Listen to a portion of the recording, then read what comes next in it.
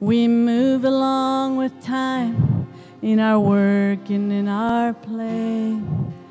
Just a fleeting moment, and it dawns another day.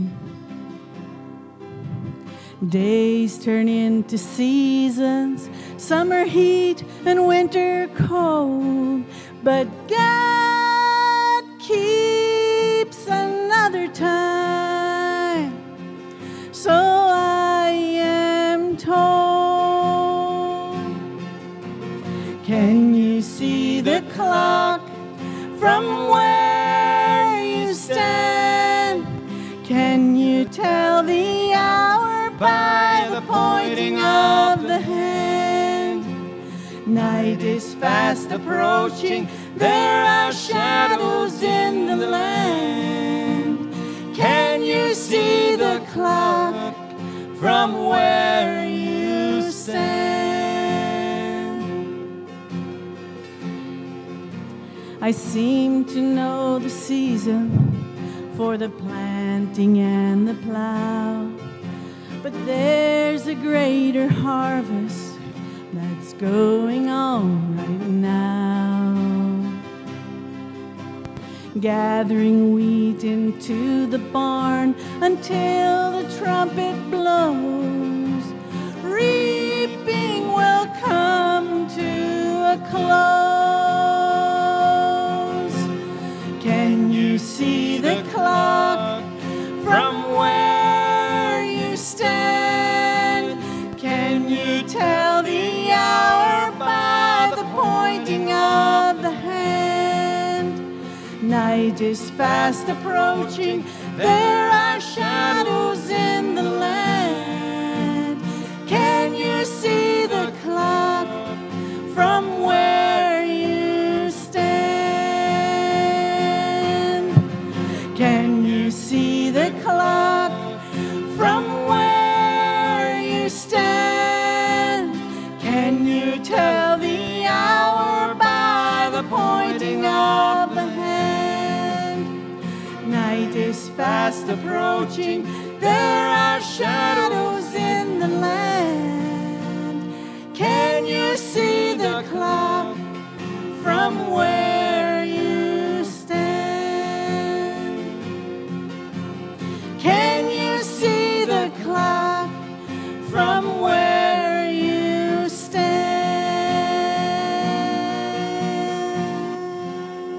Anyway, before we get into my message, let's rise and ask for the Lord's blessing, because we need His blessings. Thank you, Jesus.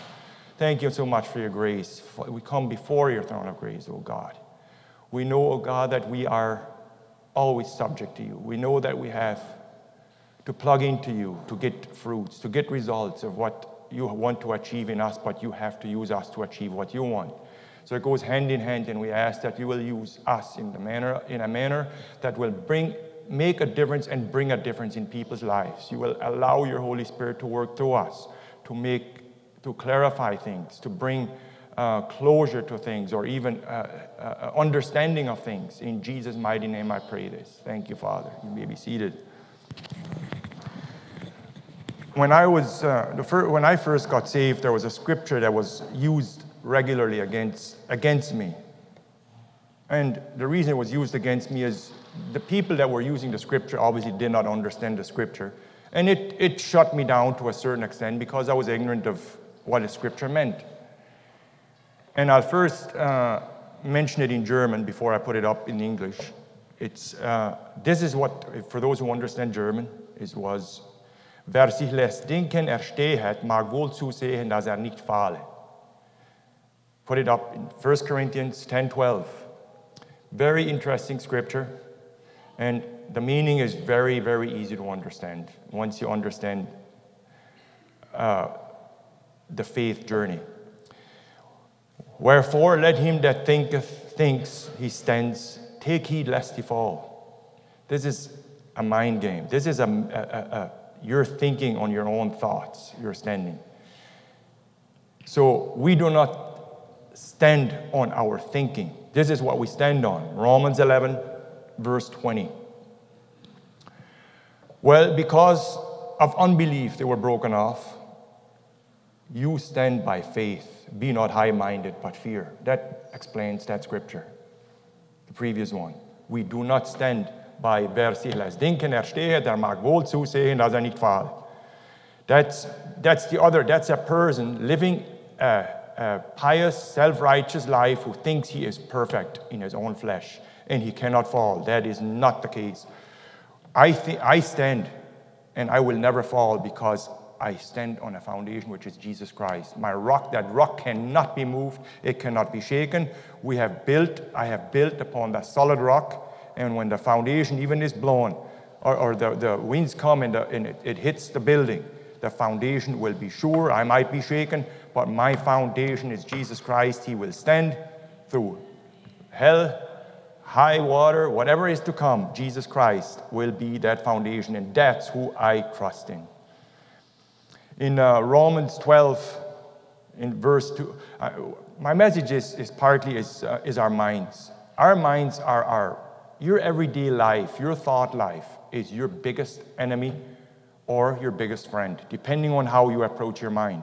You have heard the saying, you cannot stop a bird from flying over your head, but you can stop it from building a nest.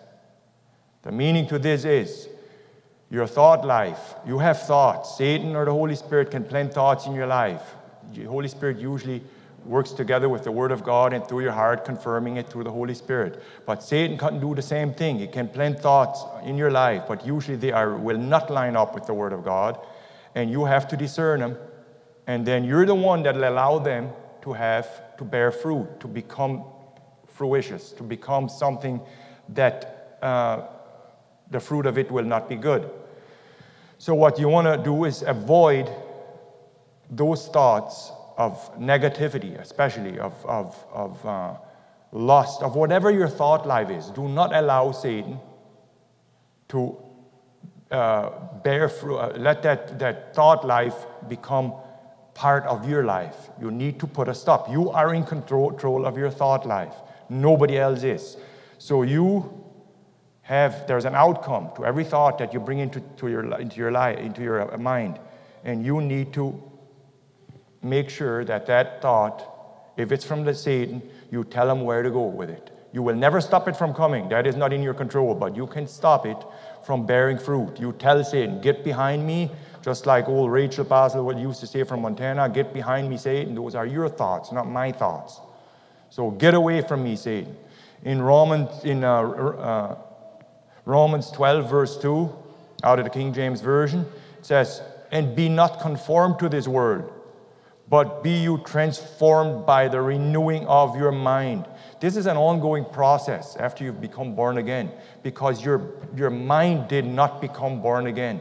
Let me repeat that. Your mind did not become born again. You have to transform your mind, your thought. You have to transform it to different thinking, renew it by the Word.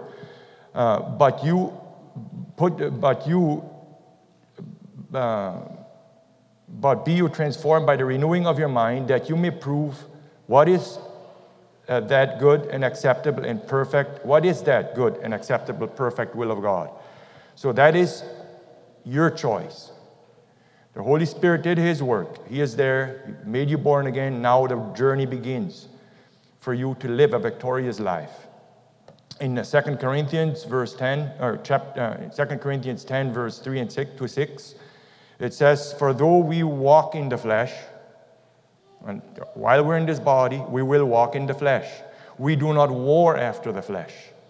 For the weapons of our warfare are not carnal, but mighty through God to the pulling down of strongholds, casting down imaginations, and every high thing that exalts itself against the knowledge of God, and bringing into captivity every thought, not some, every thought to the obedience of Christ.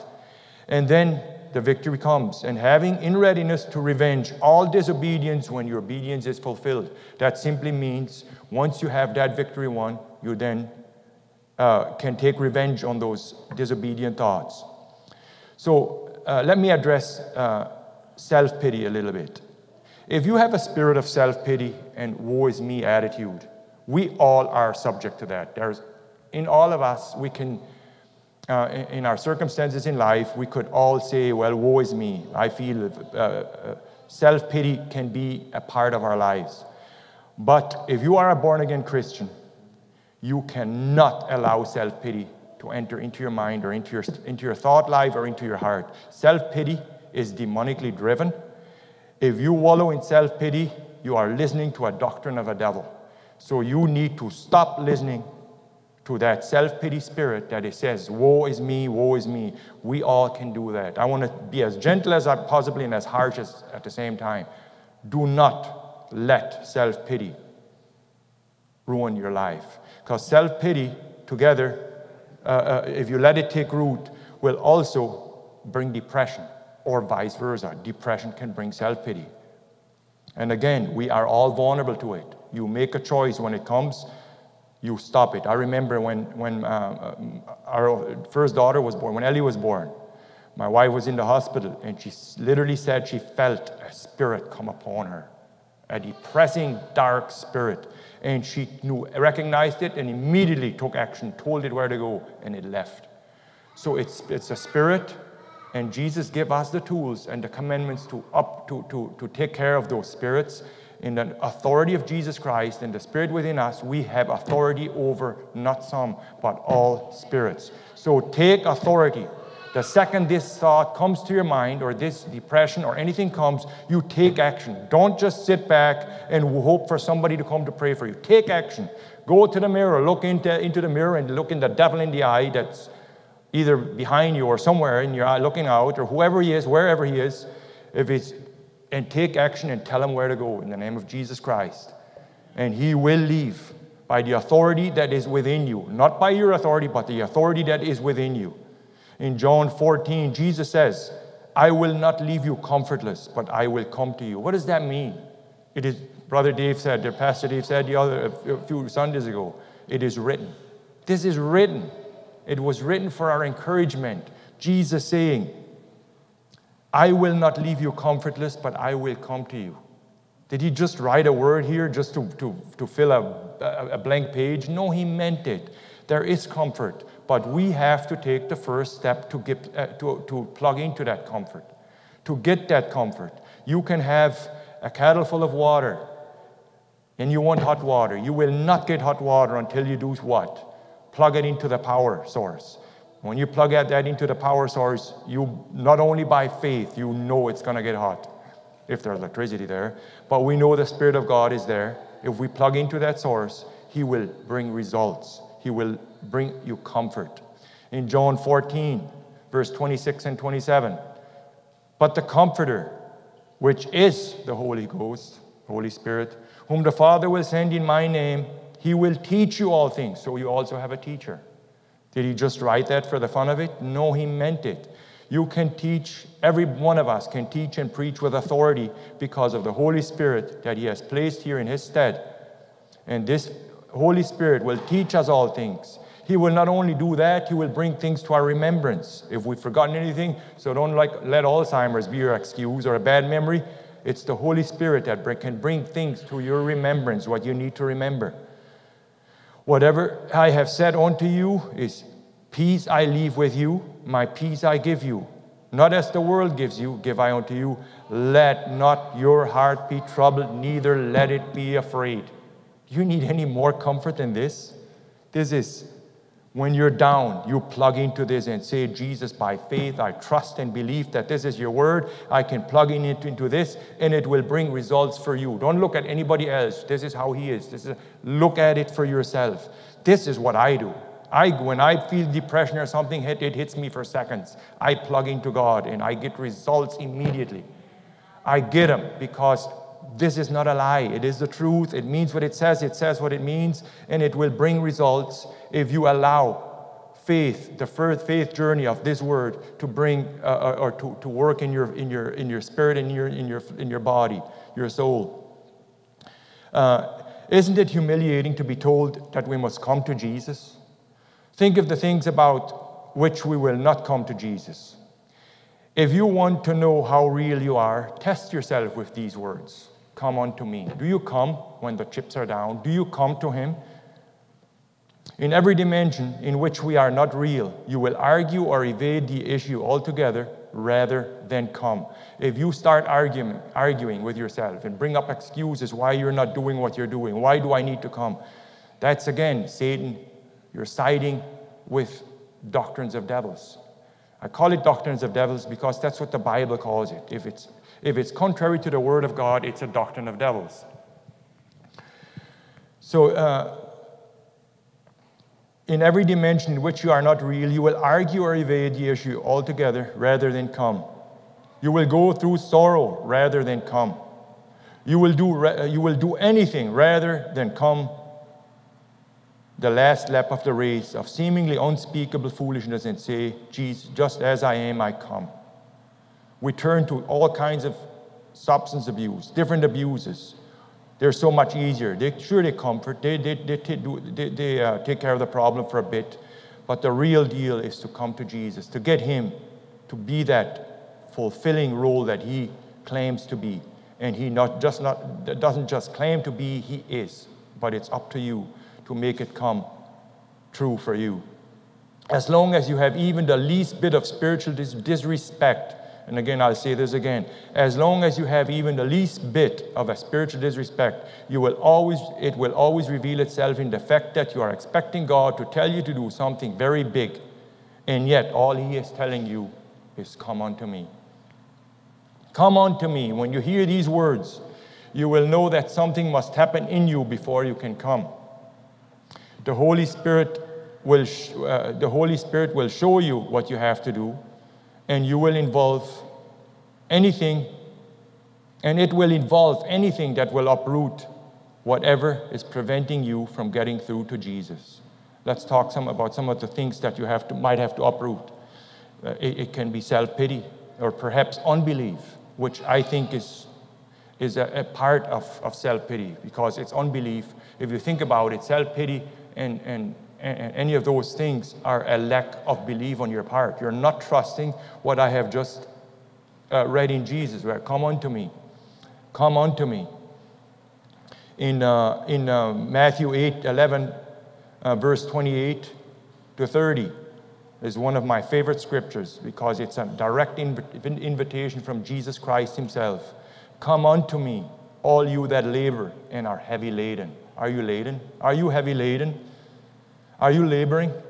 This is Jesus speaking, and he says, I will give you rest.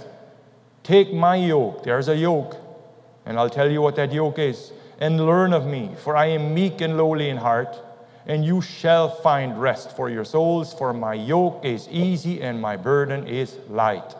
Do you want that yoke? Do you want that burden? Yoke together with Jesus. He's the one that will carry the 99% of the burden. You just have to be there, yoked together with him. And again, going back to the things that keep us from, prevent us from going to Jesus, can be self-pity, can be unbelief, or even a murmuring and griping and complaining attitude.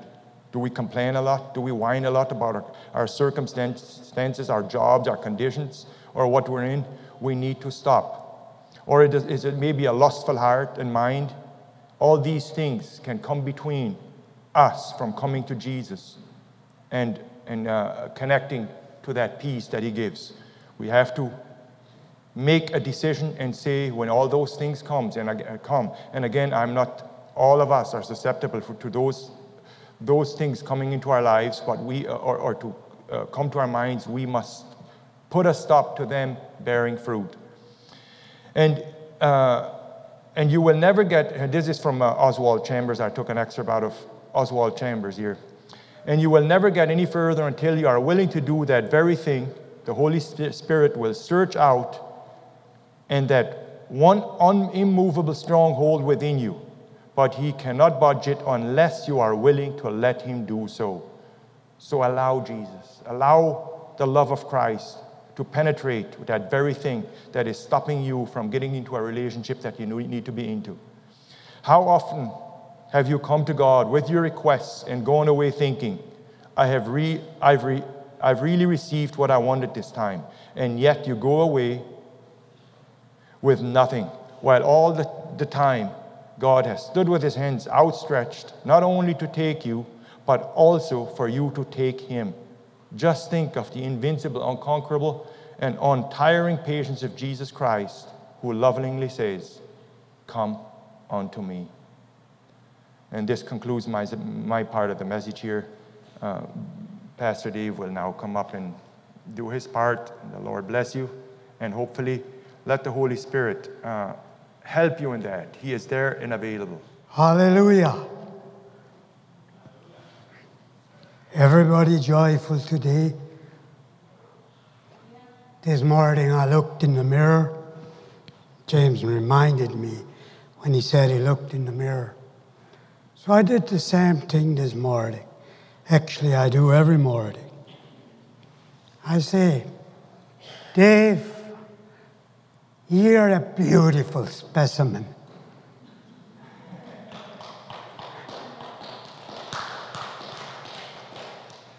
All you need is a facelift.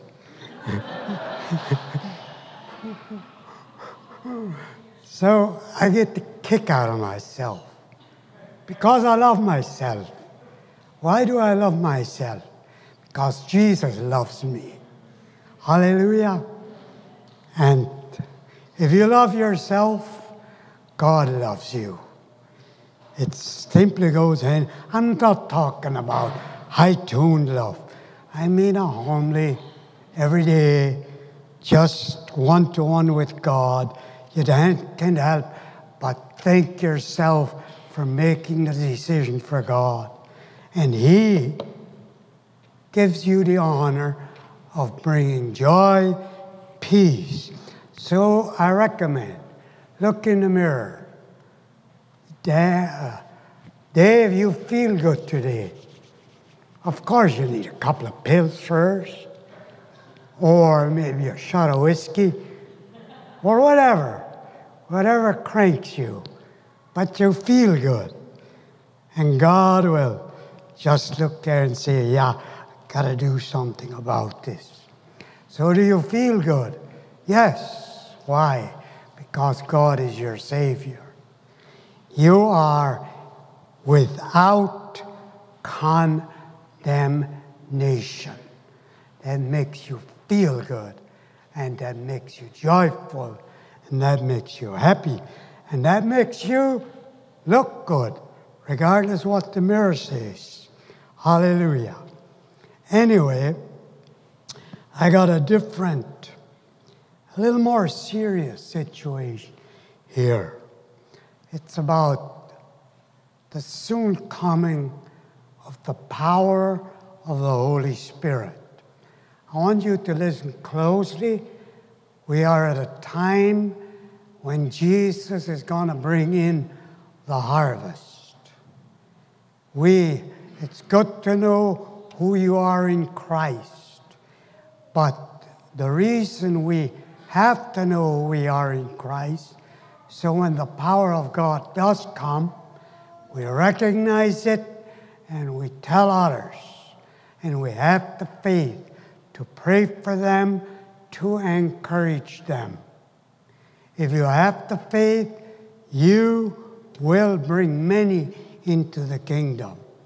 In Acts chapter 2, verse 1, "And when the day of Pentecost was fully come, they were all in one accord in one place. And suddenly there came a sound from heaven as of a rushing mighty wind, and it filled all the house where they were sitting. And there appeared unto them cloven tongues as fire, and it sat upon each of them, and they were filled with the Holy Ghost, and began to speak with other tongues as the Spirit gave them utterance." The question is, has the Holy Spirit hit you? Do you speak with other tongues? Do you operate in the power of the Holy Spirit? It's up to you. God gives those gifts to you, and you can utilize them. But you're not going to utilize them by sitting and doing nothing. You have to get involved. To fix a tractor, you got to take him apart and start working on him. This is the same way it works with God. You got to go see people, talk to them, encourage them, pray for them, and see what God will do. I've had a lot of experience with this. This is why I can talk about it. We spend time on Main Street preaching to the natives, and we saw sometimes more action than we could handle, but God was there. Many came to know the Lord. And then it tells us in Acts chapter 2, verse 12, and they were all amazed and were in doubt, saying one to another, what meaneth this? Other mocked, saying, these men are full of new wine. I want to talk about the new wine a little bit. Have you had the new wine? I want to share something from the natural and from the spiritual. I've had experience with both. I know what it is to drink a bottle or a gallon of wine. And I know how to be filled with the Holy Spirit. When you take a bottle of wine, with some people it might do much, but let's say up the end you take a bottle of whiskey. At first you take a little shot, a drink. You start feeling good. That's how it works with the Holy Spirit. You get in contact with Him, you start feeling good. Remember, you can look at that bottle all you want. You're not going to feel a thing. But the moment you take a slug, bingo, something happens.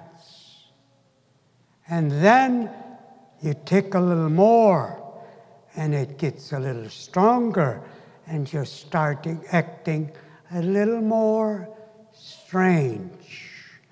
The deeper you get into the bottle, the more it affects you till you hit the ground. I've experienced it. I've been in the power of the Holy Ghost. I've had a little bit where I felt hallelujah.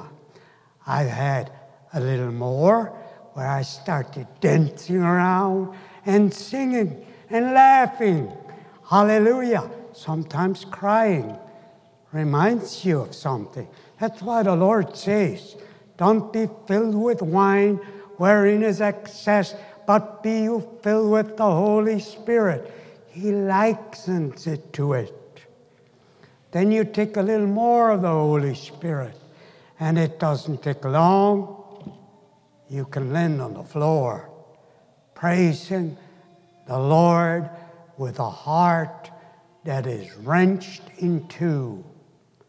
I kid you not. I've experienced it. I know how it feels. So what do you want? Do you want that experience, or are you going to let it go? Here it says they were full with new wine. Maybe some of them fell to the ground. Maybe some of them laughed. Maybe some of them jumped up and down and praised the God, Lord, with all their hearts. They were filled with the Holy Spirit to the point where people said, that's not natural. They're filled with new wine. Why did they say new wine?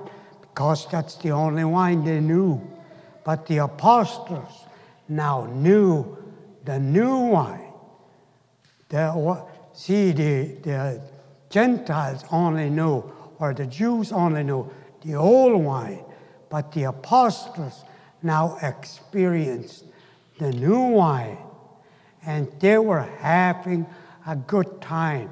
They were starting to preach the gospel, speaking in new tongues. I wonder what they were thinking of themselves. What am I doing? Here I am, talking away a mile a minute, and nobody understands me, even though a lot of people understood them. Guess what? It was a touch and power from the Holy Spirit. Have you ever felt that? Have you ever experienced that? If not, you're lacking.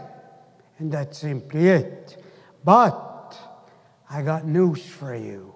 I got good news for you. God started something with 120 people.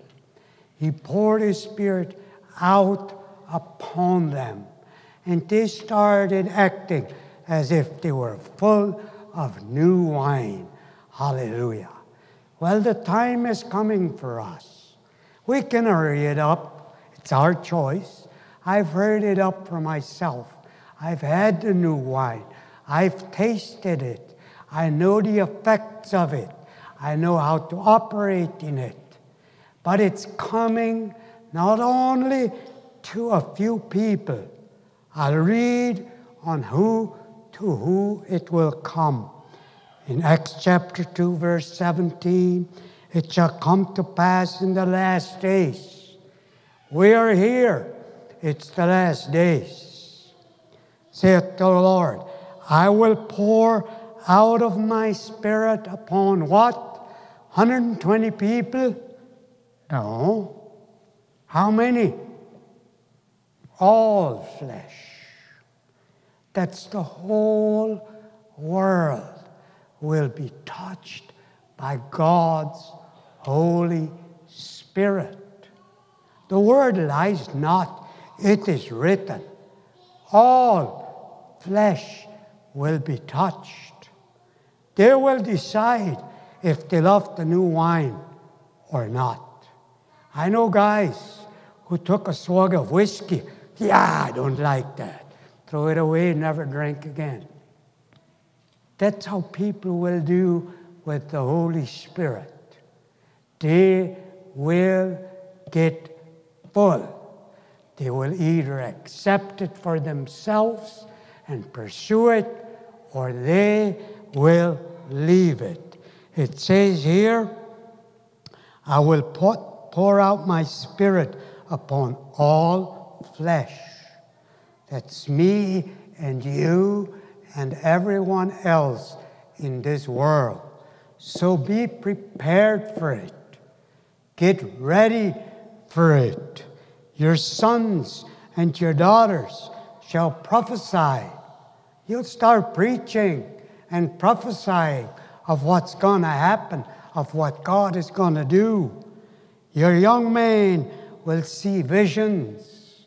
Already, we're seeing that. Young men have visions. They have dreams. Old men have visions. They have dreams. Young women are filled with the Holy Ghost. They are prophesying. They're preaching the power of the Holy Ghost. If you read on what's going on in Iran, there's 2 ladies there, so full of the Holy Ghost, they changed all of Iran into a church state. And it's not going to take very long where there's going to be a change there brought on by the power of the Holy Spirit. And on my servants and on my handmaidens, I will pour out in these days of my Spirit, and they will prophesy. Are you ready for that? Or are you, wait a little longer, sweet Jesus? We need to do a little more extra work. We got a little bit of stuff to do yet. Or are you saying, bring it on today? We need the excitement already. Hallelujah. Lord God, bring on your power. Bring on your Holy Spirit. Guess what? If we keep on asking, He will do that. And there's another thing. Whether we ask or not, the time is coming when He will give it to us, whether we like it or not. Because before God closes this down, everybody will have heard from God. And they will know what choice they made for this incredible eternity that is waiting for us. So open your heart to this. Become a blessing to yourself. Start seeking the power of the Holy Ghost. Listen to people who teach on that, and you will find encouragement. The other day, I read a book called Like a Mighty Wind, where the power of God came down. They were so shocked, they didn't know what to do with it at first. But towards the end, they were doing mighty signs, wonders, and miracles. And people came to know the Lord by the thousands. So open your heart to this and become a blessing to yourself and those around you. Hallelujah. Let the Lord open your heart and make you a blessing. Amen. There is a place I read about in God's holy word. It's built upon the mountainside, the New Jerusalem. The walls around that city are in layers of pure jewels.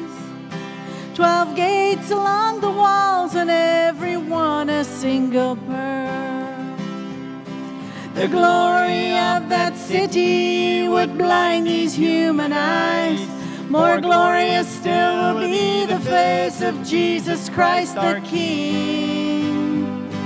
In garments pure and white as snow, we'll gather round God's throne and join the saints of yesterday in singing Home Sweet Home. Inside the city walls, I'm told, are mansions of pure gold, where death is banished for all time. We'll never more grow old. We'll walk beside the river with the lion and the lamb. All worries will be gone and every pain be left behind. The glory of that city would blind these human eyes. More glorious still will be the face of Jesus Christ the King. In garments pure and white as snow, we'll gather round God's throne and join the saints of yesterday in singing Home Sweet Home. In garments pure and white as snow, we'll gather round God's throne and join the saints of yesterday in singing Home Sweet Home. Home